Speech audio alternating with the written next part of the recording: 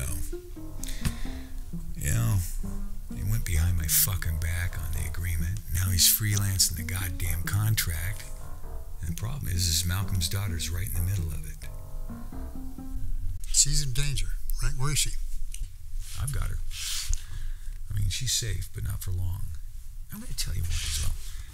All I wanted to do was just put a little pressure on Malcolm. But no one was supposed to get hurt. Don't move. Fuck you, you can't get me here! I said just get in the goddamn chair. What are you gonna do to me? You don't try to leave. You keep your mouth shut. And you don't make any noises while I'm gone. You're not a cop, are you? Far from it. I'm trying to keep you out of trouble. I'm sorry it was so hard on you when I brought you up here. You scared the hell out of me. I thought you were gonna kill me. Well, those two guys that took you, they would have killed you. I was just trying to quit the small talk.